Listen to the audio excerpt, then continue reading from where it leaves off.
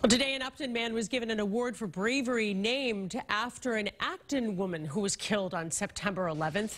Last December, Chris Eitri saw a car skid off the road and go into some water. He rushed to help, breaking the rear window and pulling the passenger to safety. The driver made it out on his own.